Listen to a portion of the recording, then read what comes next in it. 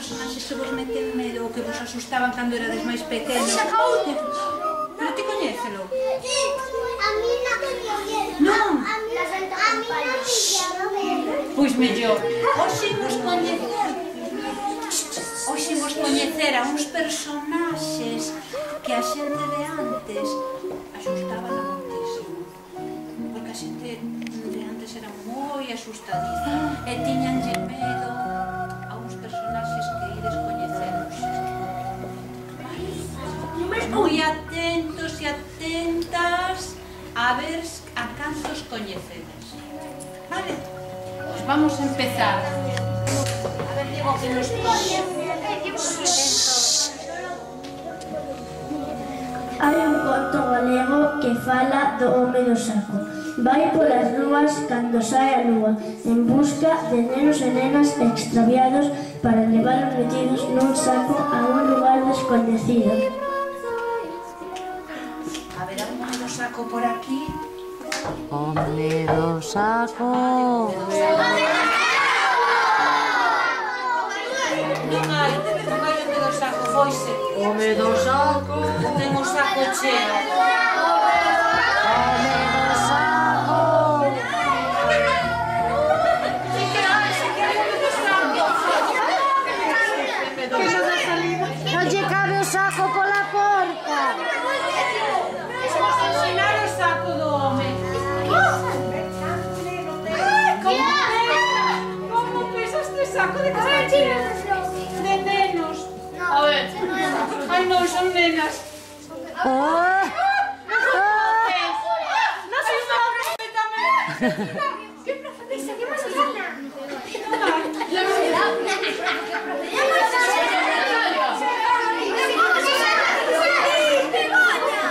Non sei se haberá home ou muller. Home do saco.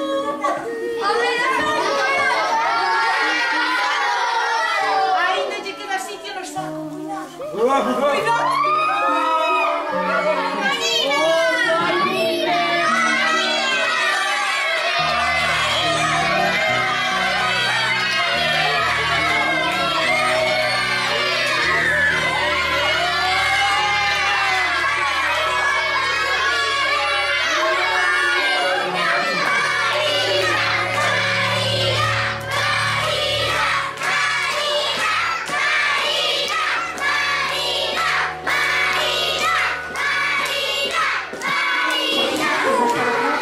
O sacauntos é un personaxe asustaneros, igual co home do saco, un personaxe grande e mal vestido.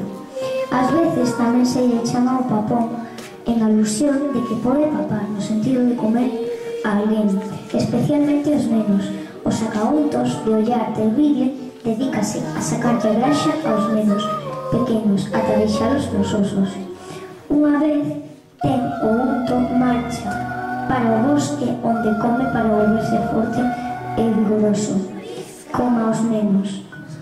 Segundo outros, desta forma saca cartos ao venderlla aos vellos para cambiar o seu sangue por outro máis novo. Sacauntos. Sacauntos. Sacauntos. Mirade que gordo está o sacauntos. De que será? A cantos nenos comiche? Solo para los niños.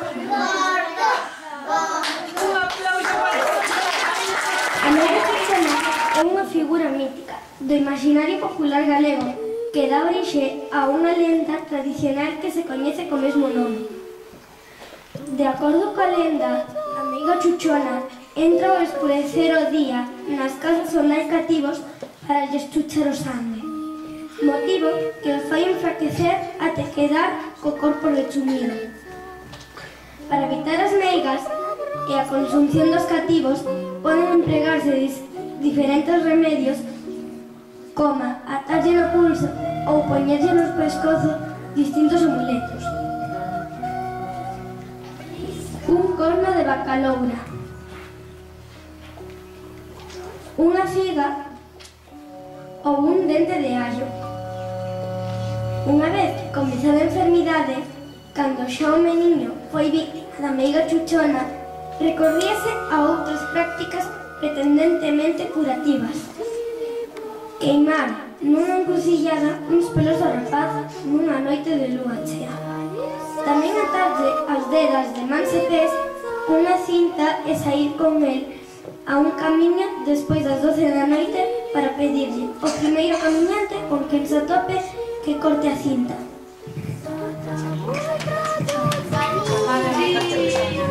Mega chuchona!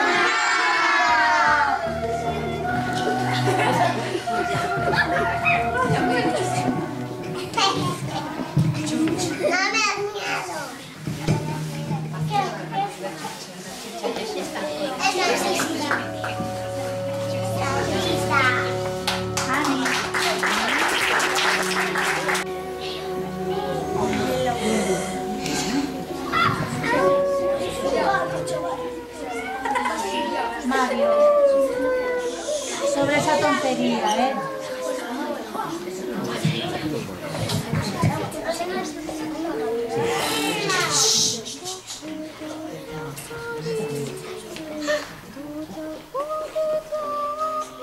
Lobisome.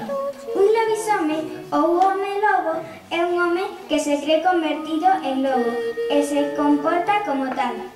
Os lobisomes son os protagonistas de moitas lendas populares galegas e de fora. Tamén se denomina co término culto licántropo.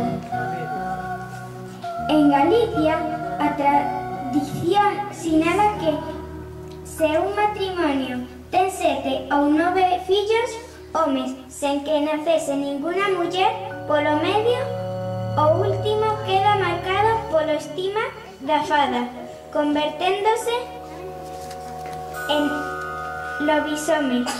Vaise para o bosque por un período de 7 anos. En ese tempo pode ser parida nin capturado. O lobisome de noite cámbiase en lobo de distintos xeitos. Os primeiros síntomas da doenza preséntase en forma de fonda tristura. Despois, nun día determinado, xeralmente un vernes ás 12 da noite, foxe da casa e prodúcese a transformación. Fai entón toda clase de maldades e crimes, especialmente cos seres humanos. Mentras anda de lobo, non hai pau, nin pedra, nin arma branca, nin bala que o poida ferir. Pódese crevar a mala fada de varios xeitos, facéndolle sangre, quitándolle a pel de lobo que leva e principalmente queimándolla. Agora a ver se temos algún lobisome por aquí.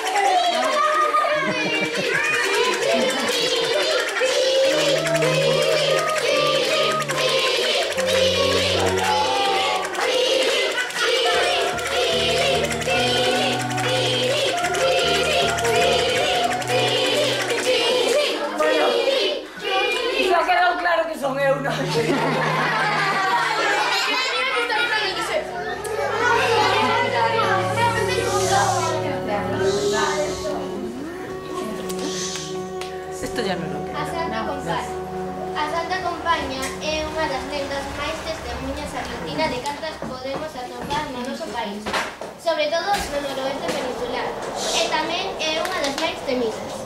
Trátase dunha procesión fantasmal de ánimas en pena que percorre os camiños das parroquias galegas a partir das 12 da noite, co propósito de avisar en que casa vai morrer alguén.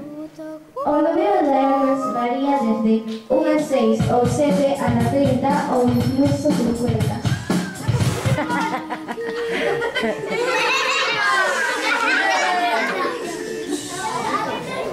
Segundo conta os que se atoparan con ela, a primeira alma leva unha cruz e un caldeiro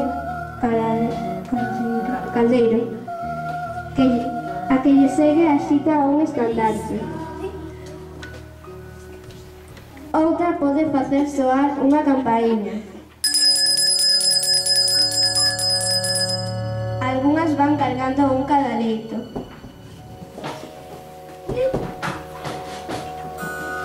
E case todas levan cirios ou candís cuxa luz é moi tenue e non sempre visible. Esta comitiva de mortos vai encabezada por unha persoa viva, que é precisamente a que porta unha cruz e un caldeiro con auga bendita. O vivo non pode xirar a cabeza, nin falar coas almas. Queda condenado a acompañalos noite tras noite, de aí o nome de Santa Compaña, enfermando cada día un pouco máis, ata morrer. Pola mañá, este veciño ou veciña non se lembra de nada, pero o seu corpo mostra os sinais das súas andanzas nocturnas. A faciana cada vez máis pálida, de pasar as noites en vela, os pés cheos de chagas, de camiñar descalzo, as pernas risgadas de toxos e silvas que medran nos camiños. Solamente poden librarse desta condena se antes de morrer atopa a outro viandante ao que entregarlle a cruz, o cal, como se fose un remedio, verase obligada a incorporarse á procesión sustituindo ao anterior.